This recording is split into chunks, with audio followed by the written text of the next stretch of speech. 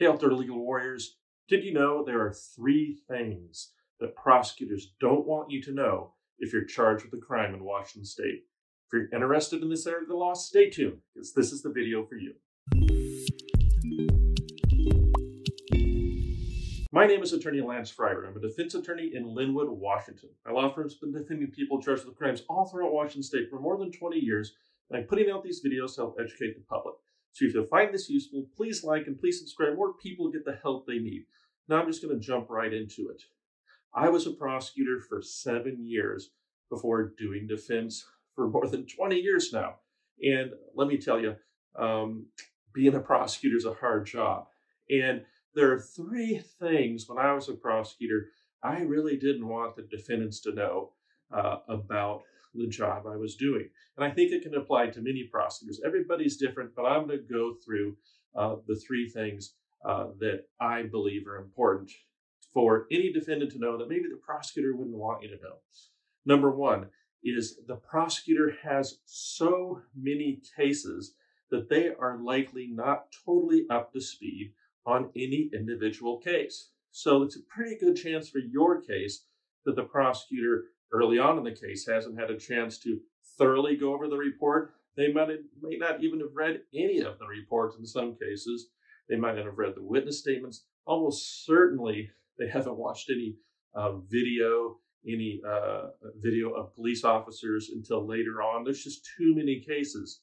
Think about it. Each case that the prosecutor has might have 2 or 3 hours of officer video. They can't watch 1,000 cases and 1,000 officer videos. There's just not enough time in the day, in the week, in the month to do that.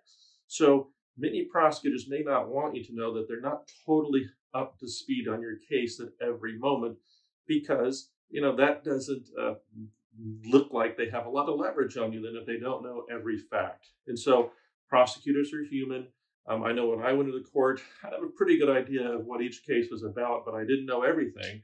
And oftentimes a defense attorney coming in who only has that one case that they're handling at the time, and they may only have a fraction of the cases a prosecutor has, they knew more about their case than I knew about their case. And in many cases, that can be a help to your defense. So that's one thing I want you to keep in mind, and that prosecutors may not want you to know, that they're not totally up to speed on your case because they just have too many cases going on. Number 2, I think the second thing prosecutors may not want you to know is that for the most part, prosecutors don't keep track of wins or losses, right? They don't have a win and loss percentage they keep at home. They're not trying to make a notch in their belt by convicting you and putting you in jail. And there are prosecutors who might keep track of wins or losses. I hope not, because a prosecutor's job is to do justice, not just to convict people. But I think it's important that you realize that that's generally not how prosecutors work, right? A prosecutor's job is to do justice. And if you realize they're not simply looking to win, you're going to feel a lot better about your case. And you're going to have a lot more faith that a prosecutor is going to treat you fairly and try to come to a fair result in your case. So many of my clients will say something like, well, the prosecutor's just trying to win. And there can be some truth to that, but a good prosecutor isn't trying to win by necessarily getting a conviction. A prosecutor may be trying to win in their own mind by trying to do what they think is right. And sometimes what they think is right is giving someone a second chance. So some prosecutors may not want you to know they don't keep track of wins or losses because, if they're more powerful and they're almighty, they can get, maybe extort more plays out of people and have to do a little bit less work. But I think that's something that prosecutors probably don't want you to know. And the third thing I think a prosecutor probably wouldn't want you to know is it's pretty hard to get witnesses to show up when you're a prosecutor to testify against defendants. Now, it's not so hard to get your own police officers to show up, though sometimes it is.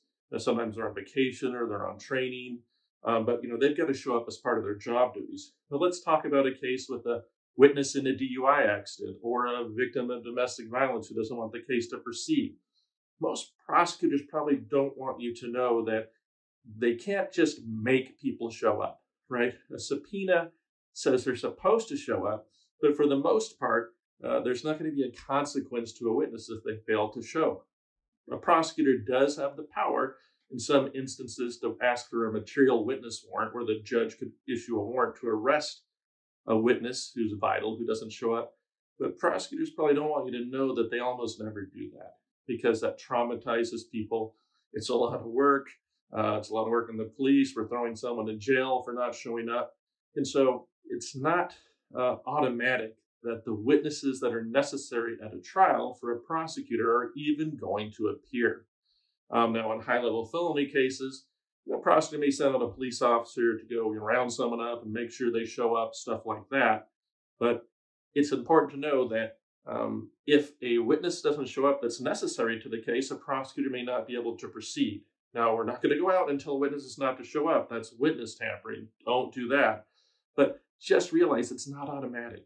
We get calls from people that have been subpoenaed as witnesses fairly often who ask, what they should do. Do they need to go, right?